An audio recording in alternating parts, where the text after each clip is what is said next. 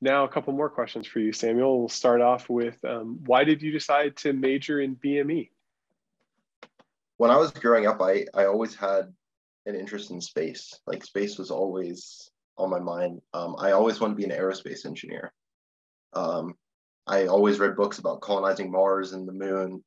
I took a NASA course in high school. It was an engineering course that talked about here are the different things that go into like satellite missions or launches, life systems, and things like that. And what really stood out was the life systems, as far as how are you going to sustain life in a rocket, in the atmosphere, on the space station, on another planet. And so I thought, oh, that's the avenue that I can pursue in space. That's not the common mold.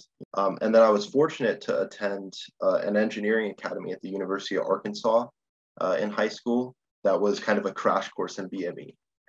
So we were able to get exposed to all sorts of different things. I know we built like an EKG and looked at all the microscopy that they had there in their facilities. And it just seemed like that was my place. That's where I needed to be.